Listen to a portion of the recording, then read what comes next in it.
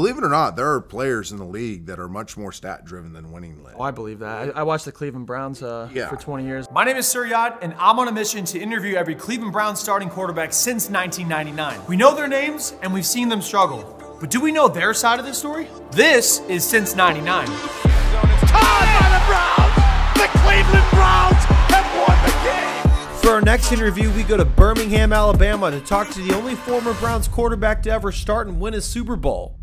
We now welcome on Super Bowl champion, 14-year NFL vet, former ESPN analyst, and current UAB head football coach, Trent Dilfer. Trent, it is an honor. I'm really excited to talk to you, one, because you've done just about everything you can in and around the sport of the game of football, and two, you had a lot of adversity going in your NFL career, and you didn't back out. You just kept going. You never gave up, and that's something I've always really admired from you. So I appreciate it. Thanks again for the time. Really appreciate it. I'm fired up. Let's talk. So you are the only person in NFL history to ever start in a Super Bowl, win a Super Bowl, and also be a starting quarterback for the Cleveland Browns. So elite company right there. Just Really? Yourself, yeah. Did not know that. No other person has ever been a Cleveland Browns quarterback and won a Super Bowl while they're starting. We've had backups and stuff like that, but you are the person that led the charge. So I wish I would have played better in my time in Cleveland. Well, I mean, as we've learned, talking to all these quarterbacks and stuff, it's not necessarily the quarterback's fault. It's been the organization's fault. I guess let's go back to when you were growing up in Santa Cruz. I believe you were the son of a football coach. Was football just always in your DNA? Did you always have the dream of playing in the NFL? It was. I had two dads. My birth father lived in town. I split time with him. My stepdad, Frank, was the football coach, played at Cal. High school football coach, then went on to be a junior college football coach. Has some chances to coach at the major college level, didn't do it, so he could stay back and be part of my development. I grew up around it all the time. I grew up as the ball boy, gym rat, rode junior college buses in the back to away games and clean lockers and played mud football at halftime. And really, I tell people I'm 51 and I've had a 43-year football life because it started when I was 8 and really have been around the game at all different levels ever since. That's awesome. It seemed like everything you did in high school, every sport that you touched, you were just really, really good at. You're a great basketball player, a great golf player. It's funny, we were in Arizona talking to Derek Anderson, and he said you're the reason that he has a golfing addiction. Yeah. But then you were also really, really good at football. I think you were all counting all league as a quarterback, a defensive back, and is it true that you were a punter as well? Yeah, and punt returner. I actually was not a very good quarterback. Many of you are shocked by that. I'm kidding. That's sarcasm. I was a big, strong, athletic kid that always had a ball in his hand. And it was small ball, small high school ball, wasn't real big time. So, you kind of put me wherever the ball needed to go. Had another really good player on the team. So the two of us kind of traded responsibilities offensively. Really, I was a better defensive player. I was really just an athlete playing football.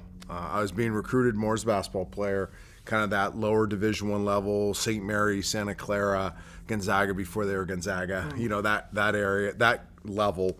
But I loved football, and I knew I was going to get better. I just hadn't been trained a lot. So Fresno took a chance on me by letting an athlete play quarterback, and it turned out all right. Yeah, absolutely. And I would say you did three really big things at Fresno, or in your time at Fresno. First, obviously, you were the starting quarterback there.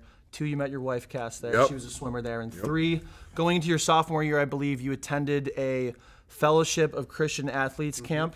You were brought on as a counselor, but I read some articles and it said you just really learned about Christianity or learned more about it and really grew closer to Christ there. Can you talk about, I suppose, your faith and how that maybe that camp kind of changed the trajectory of everything that you're doing through now? Thanks for teeing me up there. It's You're welcome. Unusual to have the media tee me up. Well, I'm not really media, so there you go. Okay. Yeah, my life was radically changed in Fresno. Football career was great. Allowed me to go on and play professional football, but more importantly, met my wife, Cassandra Cass. Went to a camp, and it was the first time I'd seen my peers really living for the Lord. Like I had come to know the Lord when I was 10. I did the typical, junior high, kind of high school, go to youth group, try to figure this thing out. But I really didn't understand kind of giving up my life. And I saw these guys do it, these guys and gals that were my peers, that were my age, and I was attracted to it. I'm like, I want to live like that. Although I was having a lot of success in football and having success in school and, all that stuff, I was empty. I didn't feel like I had a purpose. I didn't feel like I had passion for anything. And this was the first time I kind of was like, whoa, okay, I see what this thing's all about. And that was really when what I tell people is I put both feet in with my relationship with the Lord. And now I've had plenty of struggles since, but really been tracking with him ever since. Obviously, you've experienced so many things in the NFL, but let's go back to 1994. We're going up to the NFL draft. It's happening. The Colts pass on you twice. Mel Kiper says that's a mistake. The GM says, who in the hell is Mel Kiper? Who in the hell is Mel Kiper? Do you know the story there? Have you read the story there? I've read a little bit, but if you want to talk more about it, so I've said it. When I was at ESPN, I told the story. I feel bad for both. It gets played every year, and I'm like, I wish they'd stop playing that because I've actually told the story. The Colts wanted to draft me after Marshall, and my agent at the time felt as if, right or wrong, the Colts were a really bad organization for a quarterback to go to. So he had told them that I wouldn't sign with them, and my leverage was that the next year was expansion. The next year was the Carolina Panthers coming in the league, and I already been told I'd be the first pick of the draft if I held out a year. And we were steadfast. Like, I was going to hold out the whole year if the Colts took me. One, because Carolina was pretty attractive a year later. Two, back then you made a lot of money as a rookie before you ever got drafted. My agent had told the Colts, don't draft me, he was going to sit out. So he was put in an impossible situation. One, he couldn't say it publicly because it makes the Colts look bad if he says that. And two, and Mel doesn't know that. Mel's a dear friend, and he doesn't know that the Colts have been told that by my agent. So I always feel bad when I see that clip. Everybody laughs at it, and I'm like, ooh, we put them in a terrible situation. I do really regret that. If I were to go back and do it all over again, my wife and I have talked about it. We would not have allowed our agents to say that. Who are we to decide who drafts us and who's a good organization, who's a bad organization? But at the time, that was kind of the game that was being played, and that's why the Colts didn't take me. Well, I'm sure they forgave you because they got Peyton Manning. Not a bad deal. Yeah, I'm sure it's the best thing ever happened to him. Maybe they should thank you. Talk, I guess, about your time in Tampa. I always call it a roller coaster. Now, the roller coaster I remember the most, it's probably the most vivid memories I have in the NFL. Brutally hard the first couple of years. First 3 years was just torture. I didn't handle it very well. I wasn't ready for the responsibility that came with being the CEO of the organization, which the quarterback is. I had a lot of head knowledge, but I didn't have a lot of practical application to that knowledge. We weren't any good, so it was hard. I wasn't any good, and we weren't any good. That's a bad combination. I also did some things I really regret. Quarterback is a craftsman sport to a certain degree, much like golf, right? You hone your golf swing, you hone your throwing mechanics so that you can be consistent. And I didn't do that. I tweaked around some stuff. I tried to be something I wasn't. I had very good fundamentals coming in, and they just deteriorated in a short amount of time. My confidence went down. I wasn't a very good leader. I wasn't working as hard as I had worked in college. Just kind of spiraled on me. And Tony in '96, in fact, we just had him out here to UAB to speak to our coaches. Oh, awesome. Dear friend. And what he did was he breathed life into me again. There was accountability and there was a standard, and if I didn't meet that standard, I wasn't going to be the quarterback. But if I did, he was going to give me some time. And he said, hey, we need to put better people around you. We need to play better defense around you. We need you to have time to grow back and become a version of what you were when you got drafted. So he really breathed life back into me, and it started clicking the end of '96. The end of '96 is when, although statistically it didn't show up, you could start feeling it on the team, and I started feeling it again. And then the offseason before '97, got my body right, got some of the technique stuff back, and then '97 played pretty well. We played well as a team, played pretty well as a quarterback. Now, I don't know if I deserve to be a Pro Bowler. It's nice that I have that one Pro Bowl in my 14-year career, but Yeah, I think it was more of a product of the team's success. A lot of injuries in Tampa kind of ended your time there. You get signed on a 1-year contract to Baltimore, and we all know the history of, you come in and lead the team to a Super Bowl. Obviously, on the record, just for whatever reason, because you were playing with a stout defense, you didn't get as much credit as you should have. I don't know about that. I don't get upset when people say that I managed that, because I really did. Early on when I took over for Tony, we played at a pretty high level offensively to kind of get the ship going again. But then we realized, we could never lose a game if we're just smart offensively. Like, if we don't give the other team the game, we're not going to lose. That's nice yeah, nobody's going to score on this defense. Nobody's going to march the ball on us. We're having plenty of opportunities offensively. So we got ultra conservative, and it was intentional. More games are kind of given away in football than actually gone and won. And our philosophy was like, the other team's eventually going to give the game away. And I didn't play it at super high level. I made some good plays. I made some good decisions. I made some bad plays and some bad decisions. But I think ultimately what I was able to do was kind of be a rock in that offense that allowed us to be who we needed to be. And again, was able to be selfless and not worry about personal accolades or stats or whatever it is, and make decisions that were about winning, not about accumulation of stats. Yeah. And believe it or not, there are players in the league that are much more stat-driven than winning. Oh, I believe that. I watched the Cleveland Browns for 20 years. I can see that exactly. firsthand, yeah. I mean, they think about their contracts and bonuses and Pro Bowls and fame and now Twitter followers and Instagram followers and brand value. And it's really sad because it deteriorates teams, because the greatest teams have people that are willing to say, hey, you're more important than me. I'll do this on your behalf. Yep. Your success is our success. And that's really what we had in Baltimore. And I do believe that I was one of the reasons for that. Was I the reason for it? Heck no. But I was one of the reasons.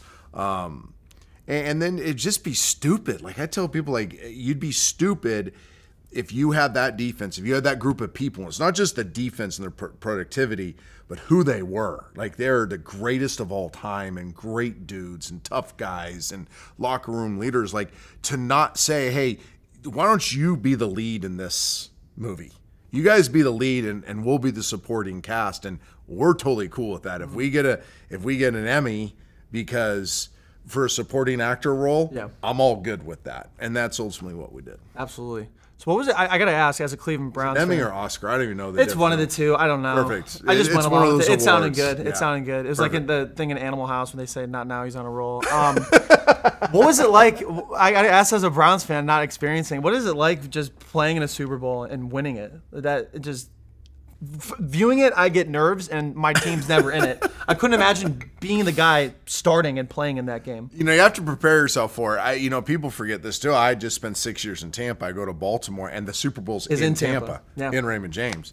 So there was a lot of other stuff heading into that game, and I had to do a really good job. Now at this point in my career, I'm very mature.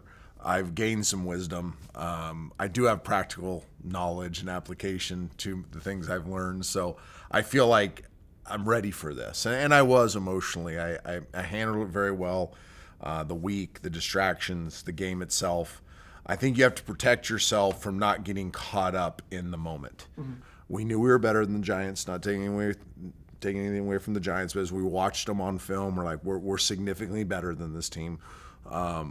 If we just play sound, fundamental football and don't get caught up and do stupid stuff, we're going to be just fine. And that's what we did. We just played really soundly, didn't take too many chances. So was it difficult the next season?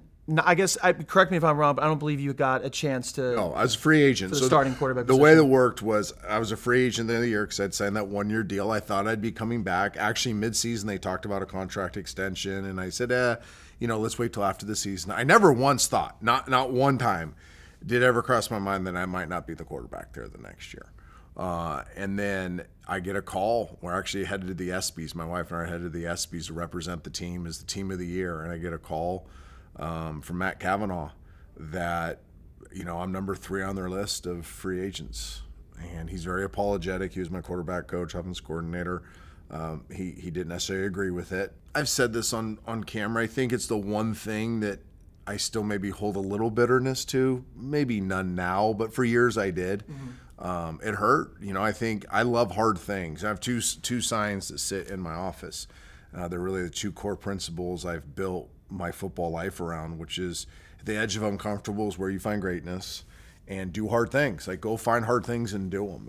It'll make you a better player, person, coach, whatever. And I thought being uncomfortable and doing hard would have been trying to repeat. Like, it fit into my paradigm of the two things that I want to do more than anything else in the world was go prove that I was more than what I had been the year before, that we could do it again, that we were only going to be better the next year. I'd already started thinking about all that stuff in the off season, and then to not get a chance to do that was extremely painful. And to watch it the next year was brutal, because that was for sure Hard Knocks. I don't want to be like whatever, but obviously I wear the Rivals colors, so it was nice for. I mean, but I was like 8 years old, so it didn't really matter. It didn't really click with me then. But no, I'm just messing. So you go to Seattle. You spend, I believe, 4 seasons there. You develop a great friendship with Matt Hasselbeck. Talk to me about the transition of going from playing in the Super Bowl, starting winning, to I suppose just backing him up. Yeah, that was interesting, man. Like, you go from being the starting quarterback in the Super Bowl and going to Disneyland to a free agent on the street that there's not a lot of starting jobs. And you're like, okay, I'm going to be a backup. Cool. I'll fight my way through again. But what do I really need for my career? What do I need? And I said, okay, let's do this. Let's it's year 8 now. Let's go chase my best. Let's go see how good I can be. My body's beat up. Yeah, I'm probably not the athlete I once was, but I have a lot of this, a lot of wisdom in the position, and let's go see how good I can be, and help. If I don't win the job, let's help somebody reach their potential. That medical staff in Seattle is one of the best medical staffs, helped get my body right. I was hurt the whole year in Baltimore. They didn't figure out what it was. Seattle figured out what it was. Well, something too. You played in the whole season. In the whole Super season Bowl, hurt. Injured, yeah. And then got to Seattle, and they figured out what it was. Once they figured that out, I felt so much better. I got stronger. The term I'd use for those 4 years is pretty fruitful. The casual fan's going to look and go, whatever. But it was the start of really a paradigm shift for me on football, which I think eventually has led me into what I'm doing now, coaching, because I really became a player coach. So I guess I would be remiss if I didn't mention April 27th of this year was the 20th anniversary of your son Trevin's passing at the age of 5. I've seen interviews where he called himself Trevin to the rescue. He's a superhero. He just even everything that he went through with his heart disease and stuff, he was very he just cared about everybody else in the room. He wanted everybody to feel good. So I just wanted to ask you, how do you want Trevin? How do you want people to remember Trevin? I don't know if I've been asked that question. He died when he was 5.5. So I don't know how many people knew him. So his legacy's carried on, I think, through our family. And what our family's tried to do is treat others as he treated people, and he was about unity. And think of our country right now, like, we don't have unity. No. And our family has really made a conscious effort to promote unity and promote healing and be unifiers in tough situations, because he was a peacemaker. I tell stories all the time that there'd be a conflict in the house, and that's when he'd put his cape on and be Trevin to the rescue, and his rescue was to come find peace. Sisters fighting, mom and dad arguing, whatever it is, he wanted to find peace. So as a family, we've decided to honor him by being a family that's looking to find peaceful resolutions, both internally and externally. So his memory is hopefully carried out through us. I think as I coach, so much of how I shape our programs, how I shape the building, is around developing unity, is around finding peaceful resolutions to conflict, and hopefully carrying out his memory with how we present ourselves to this world. So that season with the Achilles tear, and obviously with Trevin, very, very tough, just handling one of them, let alone both. You are thinking about retiring. Matt Hasselbeck has a conversation with you to bring you back. And I have a quote here that you said in an interview in 2005 of what he said to you. He's obviously going through a make-or-break contract year. And he says to you, "I thought a lot about my goals this season, and my number one goal this year is to be the best friend that you've ever had." Yep, that was leading into the 2003 season. And he had everything on the line. And this is where I brag on Matthew all the time, any chance I can get. He literally, it was the tipping point of his career. He was told going into that season that if he didn't play at a high level, they were going to move on.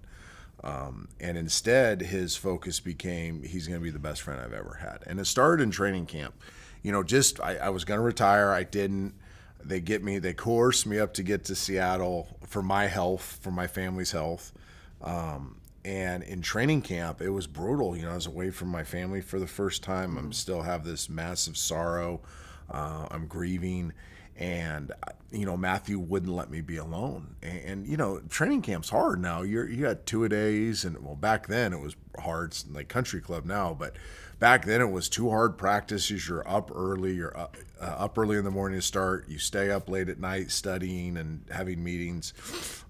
Your body's fatigued. Your mind's fatigued. It's relentless. It's a month long with maybe 1 day off a week.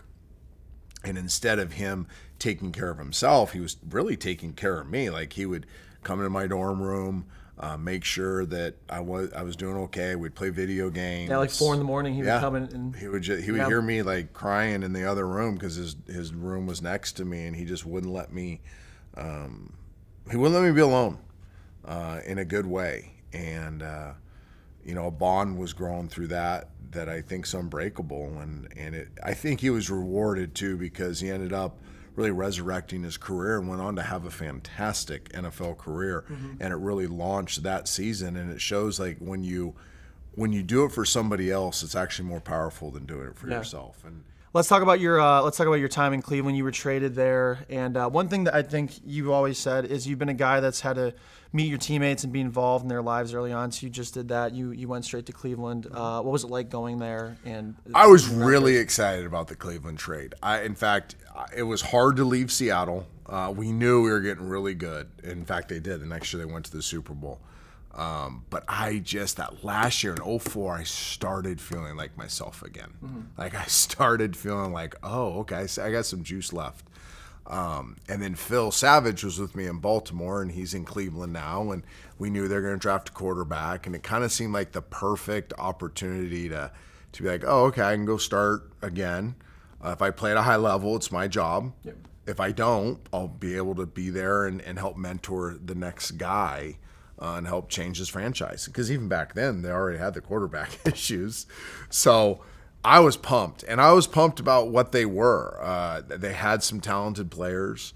Romeo was exciting to play for. He just came from the whole New England thing. So I was really excited about that, and I jumped in. I moved from Seattle without my family to Cleveland, jumped into the lives of my teammates, established some great friendships, lived at the facility, really tried to add a professionalism to the building. And I think we did that. My body I got in physical shape as much as I could at that point. You know, I'd already dealt with a bunch of issues, but got pretty strong and got fit, was throwing it great. Had really good quarterback coach in Rip Shear, who, by the way, coaches. He's here, right? He's here with me now, at UAB. So that's awesome.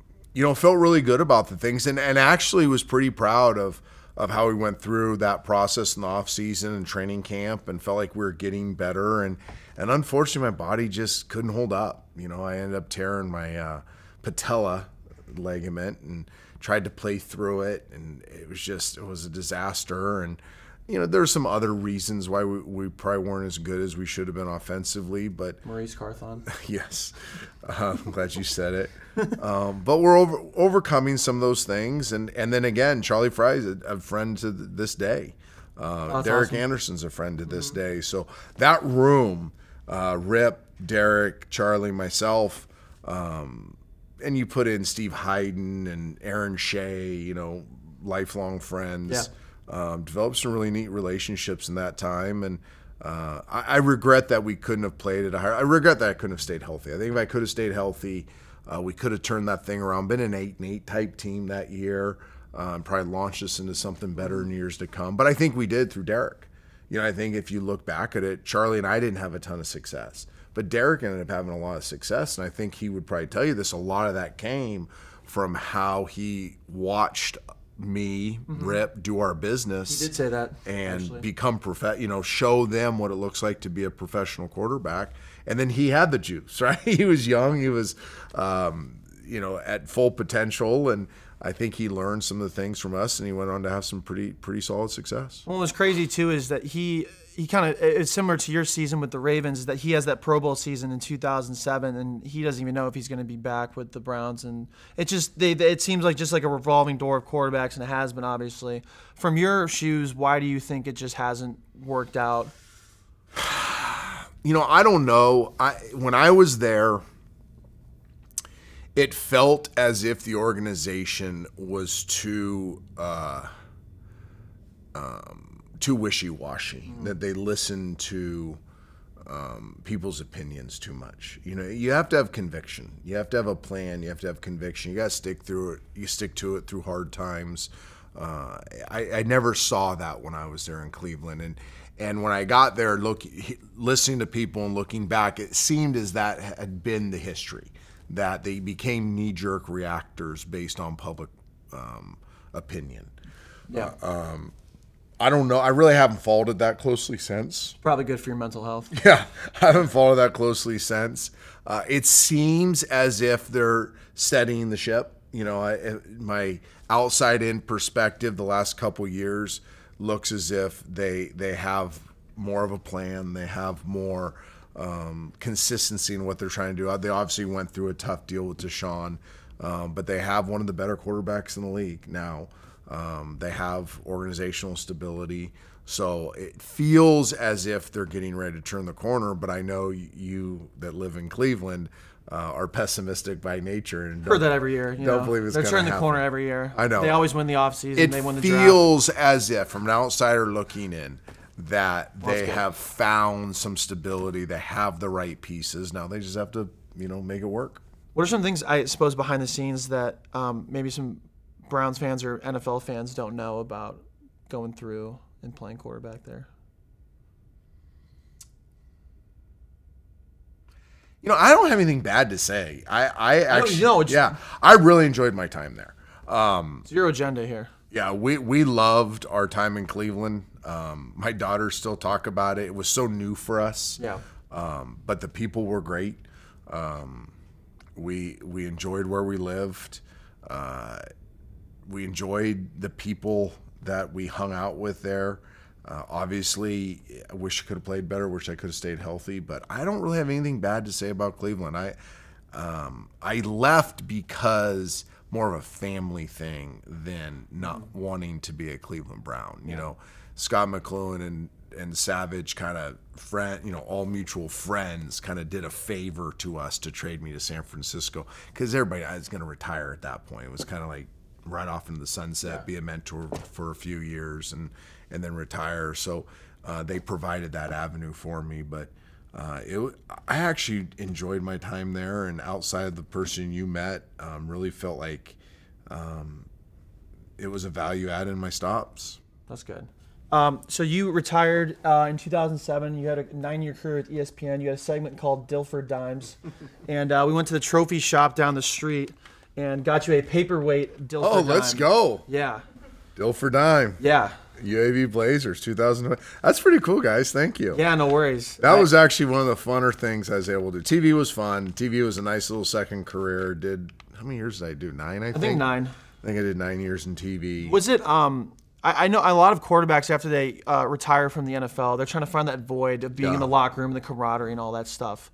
Did it fill that void partially? Yeah, and I remember vividly the conversation. I had an opportunity to go into upper management in the NFL, an opportunity to be a quarterback coach in the NFL right away. And And then I had the opportunity in TV, and the family was kind of torn. I just had my 14th concussion, and my career ended on a concussion. Hold on, 14th? Yeah. 14th? Yeah, and my career ended. I was knocked out at Candlestick for 3 minutes in 2008. So my family, it was kind of a family decision. The girls were now old enough to kind of have say in the decision-making process, and it was a consensus that whatever I did, it was kind of my time to chase the family instead of them chase me. I remember one of our executives, I won't use her name, thought it was the stupidest thing ever when it was launched. No, we're not going to do that. That's not what we do at ESPN. And next thing you know, it's the most popular segment on Monday nights. And Baker Mayfield, University of Oklahoma's quarterback. We're going to call this the technology dime for a couple reasons. First of all, just appreciate it.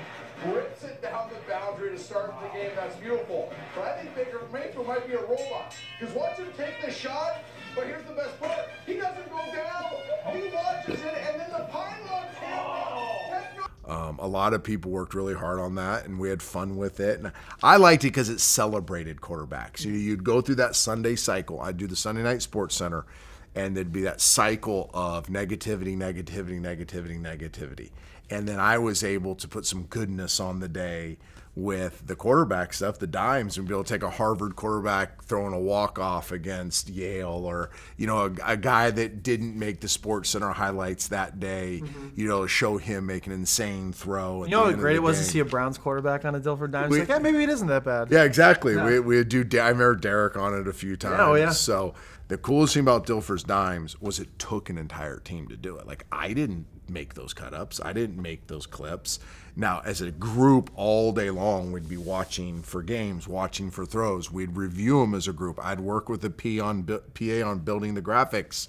Then we'd have those graphics approved by a producer, and it felt like a team again. Like we're all in it for some 2.5-minute segment, but everybody felt like, oh, this is a segment on Monday nights that a lot of people watch and a lot of people engage with, so why wouldn't we give it our best? So you've experienced just about everything you can in NFL, playing, doing Elite 11, at Lipscomb Academy, winning a couple state championships in high school, and then what led you here? Why UAB, and what can we expect to see from the team? What do you in 2023? Easiest way to say it is I loved our time at Lipscomb. I never thought I'd be a high school coach, but it was what I needed at the time. It was where God took me. It was exactly what my family and I needed, and I think that community needed it. We were kind of done. There was nothing more we really could do there. And I was looking for the next giant hill to climb, to be honest with you. It goes back to do hard things and be uncomfortable. We'd gotten to the point at Lipscomb where we were never going to lose. We were only going to be better every year. Yes, we could have continued to positively impact kids' lives and all that stuff, but we also helped leave a foundation of that stuff in place where those kids were still going to be positively impacted and become better men through the vehicle of football. What was the next challenge for us? And the next challenge was rebuilding a program, remodeling a program. I wasn't looking to be a college coach. I didn't have a resume. I didn't do any formal interviews. I didn't call anybody. I didn't have an agent. And people are like, that's crap. Everybody, I'm like, I didn't have any of those things. People reached out to us. And as I started going down the road with UAB specifically, it felt right. I wanted to be in the Southeast. I do think football matters more in the Southeast. It's ingrained into the culture. The type of football player we have here in Alabama is unique. It's elite athletically, but it's kind of competitive makeup is better than I've been around other parts of the country. It's a school that has incredible opportunity for the student athlete. It's in a great city, and moving to a new conference, playing SEC teams. It's kind of got all the ingredients of something that can be special, and I do think we're going to be pretty darn good. I've always been bullish. If I thought we were going to suck, I would say it, but I don't think that. I think we have really good players. We have great coaches. We have a support system that helps us become successful, and I look for us to do some great things. We've talked to a few people around town, and they just can't say enough good things about you. How you've embraced the city, you've embraced the food scene, and just being the unfortunately head coach. a little bit too much. Well, me too. No, we went everywhere yesterday. Yeah. No, but they've said nothing but good things about you. So and so has everybody else along the way. Derek Anderson last week when we were in Arizona. So just wish nothing but the best for you here, and can't wait to see what happens with the team. I appreciate you guys. Thanks Cool. for doing this. Yeah, thanks. Yeah, Thanks again for the time. Really appreciate it. Got it.